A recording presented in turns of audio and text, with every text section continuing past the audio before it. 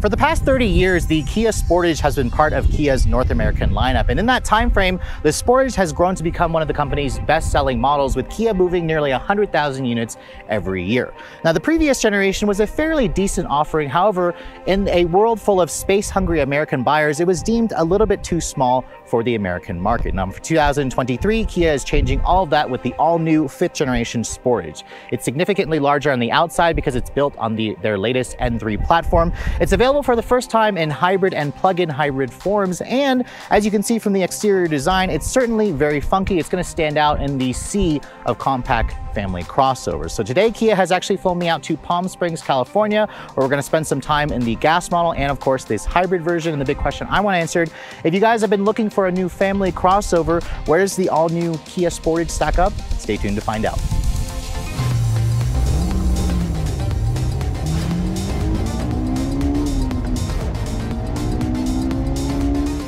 So before we start talking about the exterior styling, I want to first show you guys what's powering the vehicle underneath the hood. Now, Kia is actually going to offer for the first time 3 different powertrains, starting at the base engine, which is a gas 2.5 liter engine that makes 187 horsepower. That is the motor that I suspect most of you are going to buy. Kia says about 25% of buyers are probably going to choose this option. This is the same hybrid powertrain that we've seen in the Tucson hybrid. It's a 1.6 liter turbocharged 4-cylinder that is paired with a 44.2 kilowatt electric motor that also is available in either front or all-wheel drive. It pairs up with a 6-speed automatic transmission. The gas 2.5 uses an 8-speed auto. This uses a conventional 6-speed auto. It makes pretty good power, 227 horsepower combined and 258 pound-feet of torque. Those numbers are fairly impressive. It isn't quite as powerful as the previous generation Sportage, which offered a 2-liter turbo. And then if you guys do want more power, the plug-in hybrid essentially has this powertrain, but it offers up to 261 horsepower. That's the same powertrain that I've tested in other cars like the Kia Sorento plug-in hybrid. Now, in terms of fuel economy, this is the reason why you're going to buy the hybrid model. The regular Sportage is rated at 23-28, which is fine for the segment, a little bit down. This model, however, is rated at 38 in the city and 38 on the highway, which is pretty good. It's just below the class leader, which is the Toyota RAV4 and Ford Escape hybrid. The difference between the Sportage hybrid and the Hyundai Tucson hybrid, however, is the fact that Kia does offer front-wheel drive on this vehicle. You can also add all-wheel drive on the hybrid for about $2,000 extra. 0 to 60 performance, Kia didn't say, but we have our testing equipment. We're going to test that out. And in terms of towing capacity, this vehicle will still tow a maximum of 2,000 pounds, 2,500 if you guys go for the gas-only version. And because this new Sportage is a lot larger, this does weigh a little bit more. This one here, as it sits, is right around 3,900 pounds. But let's go ahead and close up the hood, which is held up with a prop rod, as you can see, and show you guys the rest of the styling of this vehicle. Now, as you can see, this has a really interesting paint color. They call it shadow gray matte. It's actually a matte finish color, which technically means it's going to require extra maintenance, but it does look good. But remember, you can't take this vehicle through an automatic car wash because you're going to scratch the hell out of the paint. But you can see at the front fascia, how could you not notice the very otherworldly styling? Kia calls it opposites united, which you can definitely tell it looks very different versus the previous generation. The large, massive tiger nose grille, as you can see at the front, dominates everything. Kia has been going a lot bolder and a lot larger with their grills. You can see there's some different textures with the piano black, the silver trim, the Kia logo, which is their newer logo. It really fits nicely in with the front fascia. And then you can see the headlights of this car. Very interesting design to the headlights. You can see it's got a boomerang shape for the LED daytime running light and LED turn signal. This upper SX Prestige trim has projector style LED low and high beams, and then you also have fog lights there at the lower front fascia. Let me know what you guys think of the styling in the comment section below. I actually thought that the previous generation also looked a little bit funky, so this new one kind of goes along with that theme. But I almost kind of wish that Kia gave this car like a baby Telluride look to it, or like a larger Seltos look to it, because I think those vehicles do look a little bit better. Now, looking at the side profile, you can see this is now built on the N3 platform, which means it's much larger, it's stiffer, it's a lot safer now. Kia says they've stretched the overall length by over 7 inches, so we have an overall length of 183.5. Its wheelbase is about 3.5 inches longer at 108.5.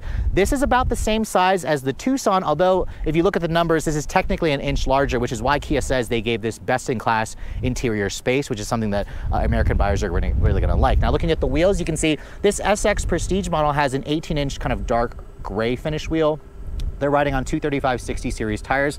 If you guys go for the X-Line model, it'll upgrade up to a 19-inch wheel. There's also an X Pro model, which we'll drive later on, that has an all-terrain tire. It's kind of a segment exclusive. And then this one here being an all-wheel drive version, Kia has increased the ground clearance significantly by 2 inches versus the previous generation. So now all the all-wheel drive Sportages will have up to 8.3 inches of ground clearance, which is just right around the class leader for ground clearance. If you guys go for a front-wheel drive model, it'll drop the ground clearance down to 7.1, which is still pretty good, but much better versus like the 6.6 that you had in the previous generation. You can see the side mirrors have an integrated turn signal with a camera there for the blind view camera. There's also really nice low flush roof rails, and then there's a panoramic sunroof on this model. And overall, the silhouette, I would have kind of preferred if Kia went with a more boxier design, but again, it kind of looks different. There's also this interesting trim piece here on the D-pillar, which is supposed to go with their whole opposites united design philosophy. And then if you follow me over to the rear of the vehicle, you can see the taillights have certainly an interesting look to them. You've got the new Kia logo here with some of the new script there for the Sportage. You can see the taillights are full LED design, which I really appreciate. There's kind of a black bar here that connects the two taillight modules together. And the only way you're going to tell this is a hybrid is if you look at the badge right here. It says HEV. There'll also be a plug-in hybrid model, which will say PHEV. This is really the only way you can tell. The rear bumper, you can see, also has a little bit more of a sportier look, almost like a skid plate look. There's no visible exhaust tips. But overall, let me know what you think about the styling. I think the car actually looks better from the rear. The front just has a little bit too much of a strange, quirky look to it for me. Now, looking at the cargo area, because this car is so much bigger, Kia says that they were able to expand the cargo capacity significantly. So they're saying best in class, you have 39.8 inches or cubic feet of space back here, which is pretty good. It's about the same as the Hyundai Tucson. There's also 2 different levels where you can put this floor here. This floor, you can see, you can put it up and down. This is on the lower level. You can see there's a spare tire underneath there. Kia says obviously you get more space when it's on the lower level. And then if you'd like, you can also fold down these seats by just pulling on this lever over here, which you can do from the back, which I appreciate. You pull that down, you fold down those seats, it expands it out to just over 74 cubic feet of space, which is definitely more, about 5 cubic feet more versus what you're going to get in something like the Toyota RAV4 or the Honda CR-V. So now let's move on to the interior of the all-new 5th generation Sportage. Before we do that, however, I want to show you guys the key fob. As you guys know, this is the new key fob that they first introduced on the Stinger. Kia, it looks like they've also added the Auto Smart Park feature where you can move the vehicle forward and back, and you can also remote start it on the fob. So if you want to do that, you basically push the lock button, push and hold the start button here. That will turn the vehicle on. And then if I push and hold this button, you have to be standing by the car, and then you can see it's putting itself into gear, and the car will move forward on its own with the fob. As soon as you release it, it'll stop. And then if I want, I can actually bring the car back, and you can hear the reverse chime noise because this is the hybrid model to let pedestrians know that the car is moving forward and back. So again, really cool feature to find, especially in this segment that you really only find on the Sportage. Now, as I approach the vehicle here, you can see to unlock the door, there's a button on the outside of the door handle, and you can see the interior of my particular tester has this beautiful red. This is very, very German in the way this color is spec'd out, especially with the matte gray paint, the red leather interior. This is very unique in the segment. And with that 8.3 inches of ground clearance, it gives you a really easy step in height. You can see the door panel has a soft touch injection molded plastic material. There's an aluminum look for the door handle. Window controls, automatic one touch for just the front. The rear is not one touch, so I kind of wish the Kia had done that. You do have a padded armrest over here. And then the seats, you can see, are a 10-way power adjustment for the seats. They are heated and ventilated. That's what you get on the Prestige trim for an extra $2,000, are the heated and ventilated seats. You actually have a 2-way or an 8-way power driver's seat, or 10-way with a lumbar, and then you also have an 8-way on the passenger side. So usually in this class, they kind of jip you on the passenger side and only give you a 4-way. I'm glad to see that Kia gives you an 8-way even on the passenger side. Now, as I get into the vehicle, you can see the car has a pretty familiar look if you guys have been in other Kia products. As I get in and shut the door, the car has a nice solid sounding thunk. Remember, this is built off of the N3 platform, which is it's shared with the new Tucson. Now, getting inside and starting the vehicle up, you can see the start and stop button is right here by the shifter with this electronic shifter that's unique on the hybrid version. And then my tester, because it's an SX Prestige, although it's included if you guys go for the SX trims and up, it has the full curved, almost 25-inch display here, which is kind of facing the driver. The 12.2-inch display here is actually standard on every trim, and then on the lower trims you'll have an 8-inch touchscreen with wireless Apple CarPlay and Android Auto. You don't get the wireless function, however, when you go to the 12-inch. So if you guys go for an EX and up trim, you'll get the 12.3-inch display. Kia says, however, you have to go to the SX to get the curved display. So I'm not entirely sure what this looks like if it's not the curved display. It may just have a divider here that kind of gives it a less seamless look.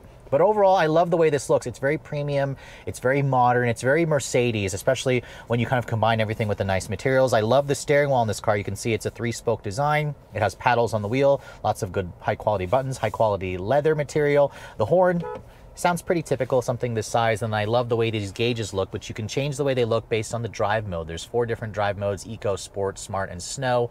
You can't actually customize the drive mode. There's no individual, but I like how the gauge display changes. And then you also have pretty nice materials. You can see the dash has a soft touch injection molded plastic with a faux stitching. It's soft touch even on the upper portion. You have this kind of aluminum look trim, or carbon fiber aluminum look trim on the lower portion. You have these interesting looking dash vents on the side of the vehicle with more piano black plastic trim.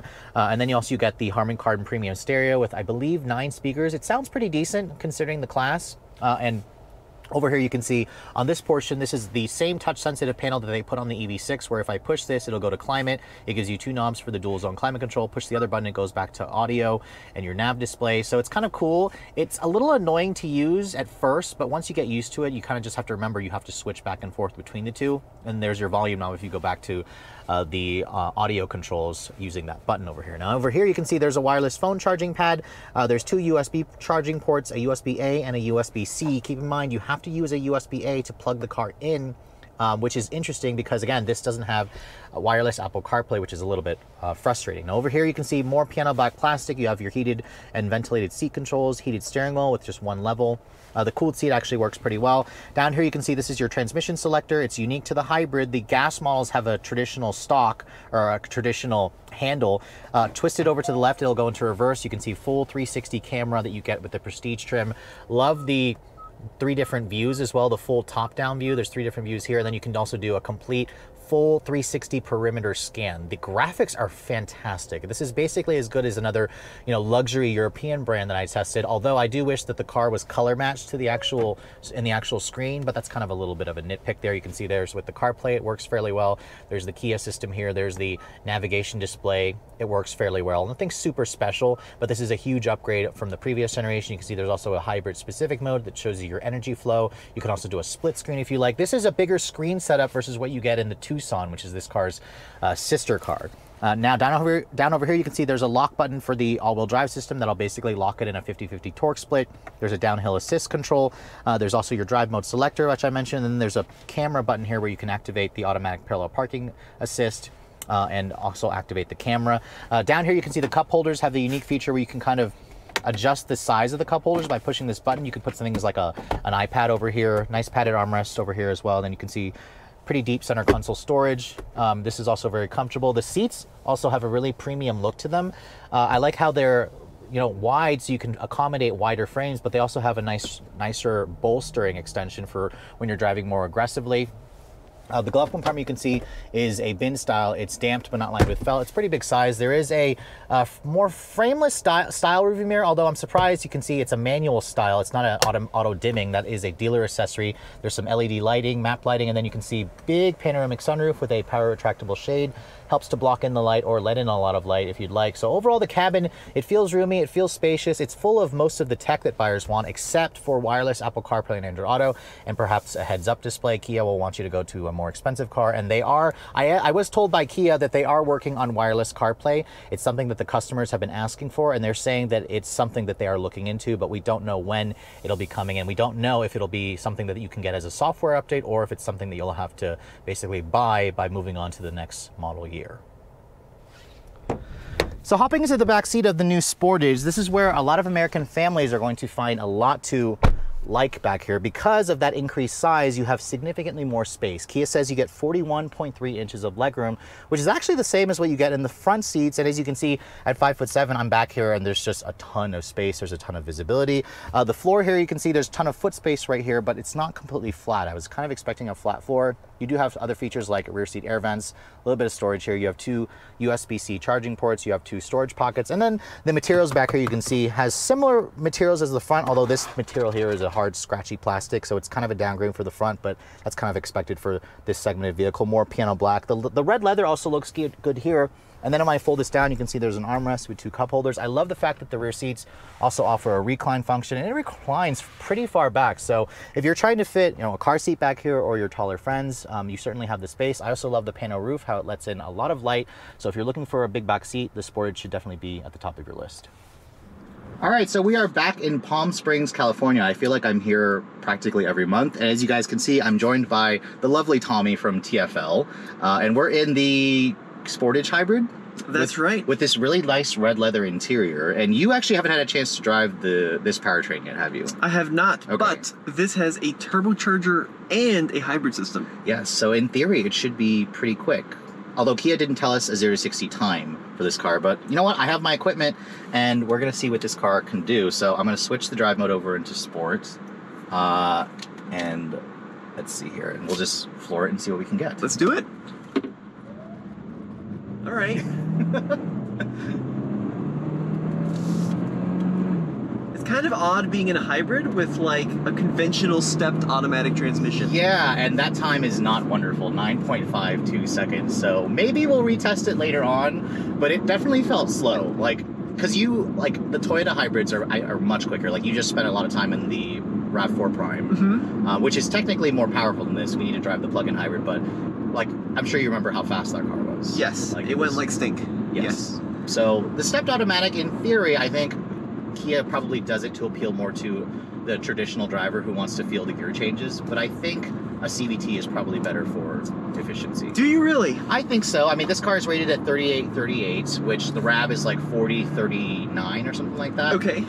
So it's not that much more, but I will say that like in my RAV4 Prime, I used to average like 38 mpg all the time in that car. But don't you think when you come out to like the mountains of Palm Springs here, right? We got a beautiful road. Isn't it nice having that like direct feeling that an automatic gives you?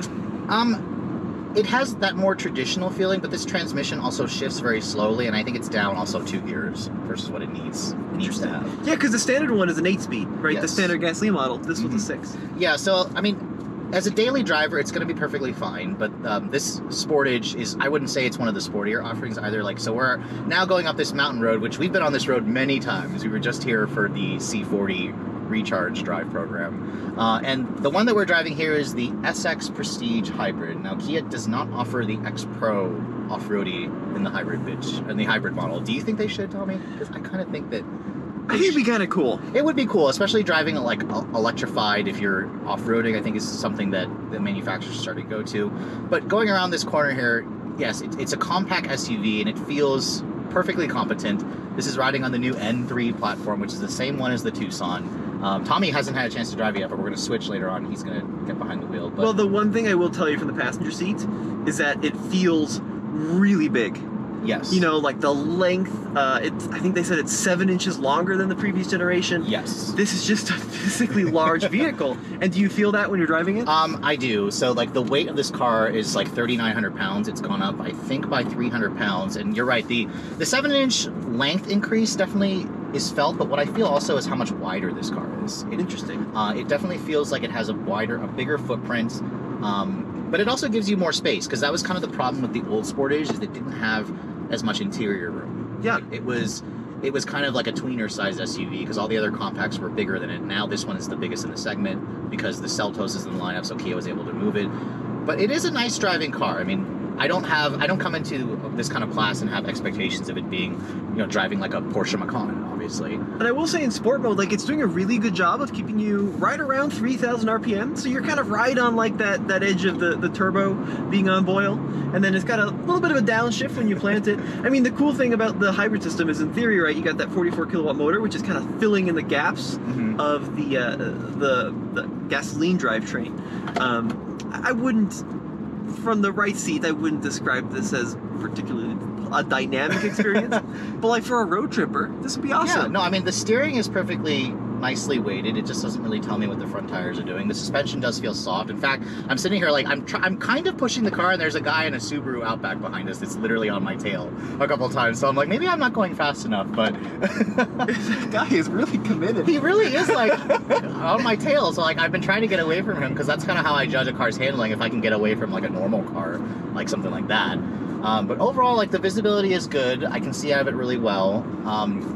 The seats are also pretty comfortable. Yes. It's also relatively quiet in here. The engine isn't as noisy as the Toyota hybrid system, I'd say. I completely agree. Yeah, I do like that stepped automatic gives you a little bit less engine noise. It just doesn't feel quite as powerful. It doesn't feel quite as seamless to me driving it. I mean, it's kind of like, I don't know. I'm really curious to see what the plug-in hybrid Sportage is like, right? Because that one's going to have a lot more power, right? It's got more power. It has 261 horsepower versus 227. Which is a pretty big jump, but right? the torque is the same. I was confused That's interesting. Okay. Like you'd think that car would have over 300 foot-pounds of torque, and it doesn't. It basically gets the extra power from the larger battery pack. Because remember, this car has like a little teeny-weeny 1.49 liter or 1.49 kilowatt-hour battery pack. Yeah. It's a hybrid. Yeah, it's just a regular. It's a full hybrid, but it's not going to take you on electric power alone. That's something that you obviously need to wait for the plug-in hybrid for. But we haven't driven the gas-only version of this car. When I drove the gas-only version on the Tucson, I was actually pretty disappointed with that powertrain. I found it to be underpowered. Like, you guys have a Santa Cruz in your long-term fleet. Yeah, but we've got the turbo. Yeah. The turbo definitely makes a huge difference in that car. I haven't driven the base engine Santa Cruz, but if it's anything like the one in the Tucson, I kind of find it to be a little underpowered. Now, I think like the big thing that Kia has done a really good job with in the new Sportage is design, and there's also a lot of technology in here.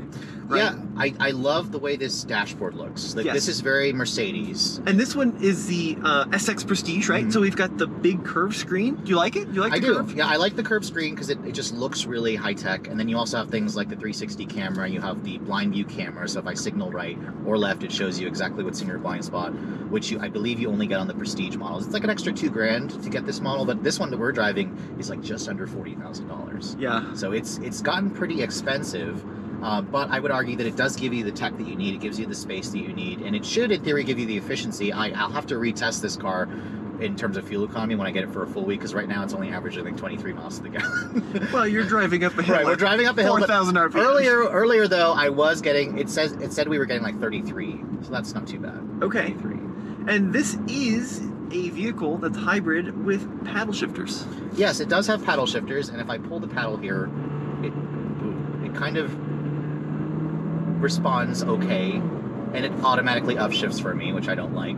The engine does get a little gritty. I heard a little bit of vibration when it was like above 4,000 RPM. In the higher RPM range. Yeah, which, I mean, I guess most people who drive this are probably not going to push it that hard, because the electric motor, in theory, should kind of carry you where you don't need to. Like right now, this has enough power, like it has enough torque to kind of get up this hill where I can just stab the throttle and it feels good there. So 0 to 60 times aren't everything. Obviously, the 9.5, I'm going to say that it's not accurate.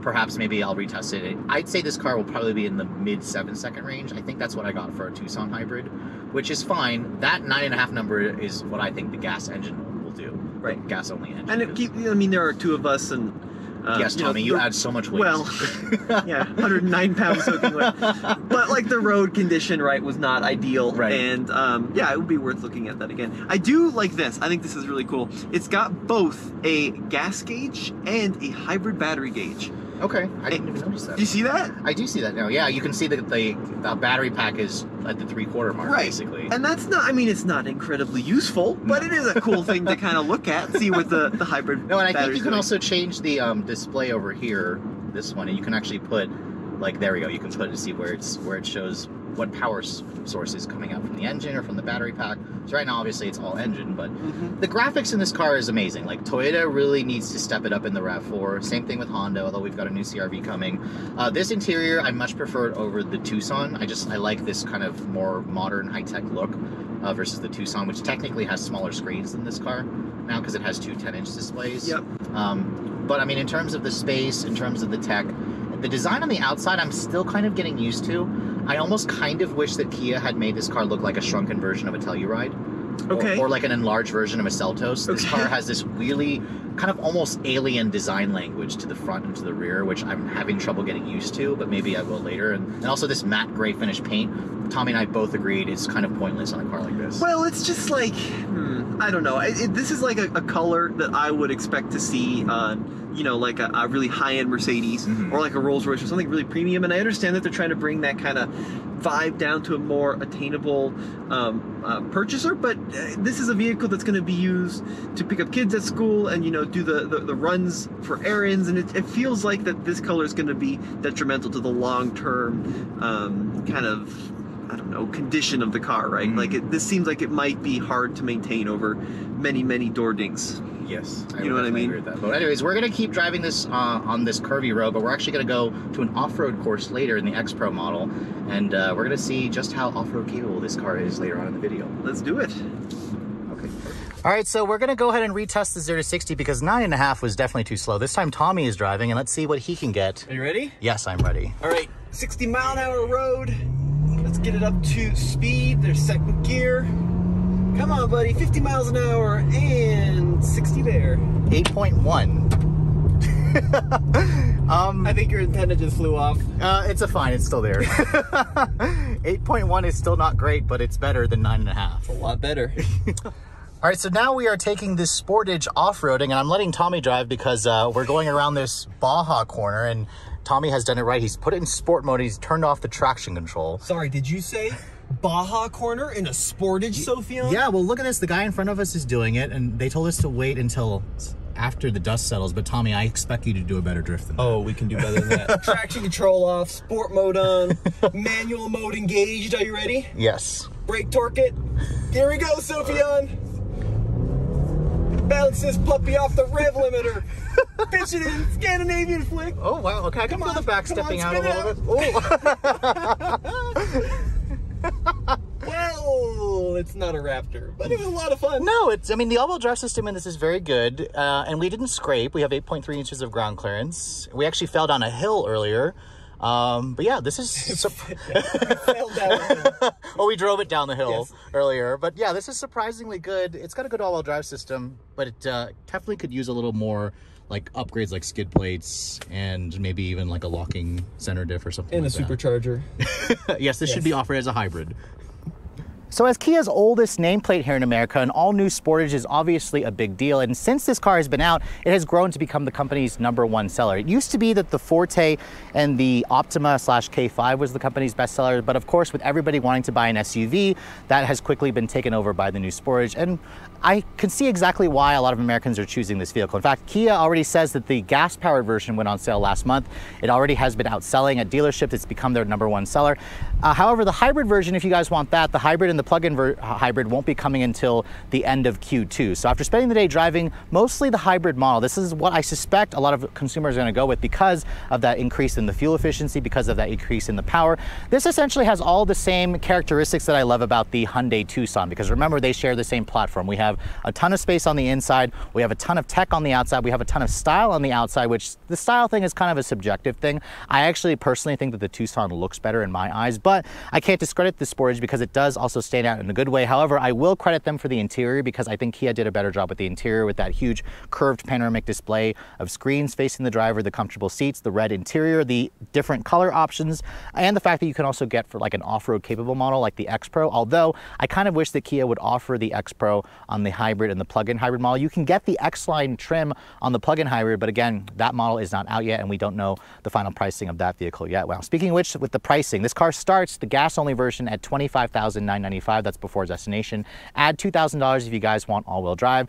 It basically goes up in $2,000 increments to the EX, to the SX. This one here, the hybrid, starts at around $27,000. So it's about it's about $1,300 more versus the gas-only version. That's really not that much more, and it also is about $2,500 cheaper versus the Tucson hybrid. However, keep in mind, this car is cheaper because Kia offers a front-wheel drive version of the hybrid, which when you add all-wheel drive on the hybrid, it's around 29 grand, so the difference is about $700. Now this one here, being the SX Prestige, it basically comes fully loaded with features like the blind spot cameras, the 360 camera, the Harman Kardon stereo, the upgraded leather seats, the upgraded headlights. This one here, the only option it has are the floor mats and of course this $600 charge for the matte paint. I would skip this paint because I think it's just too much maintenance, especially for a vehicle like this. All in, this one's just over $38,000. Now, $38,000 is definitely expensive for a Sportage, but it's right around the same price level as the RAV4 hybrid, a little bit more versus a CR-V hybrid, and also the same price as something like a Mazda CX-5 or a CX-50. So Kia has priced it really well,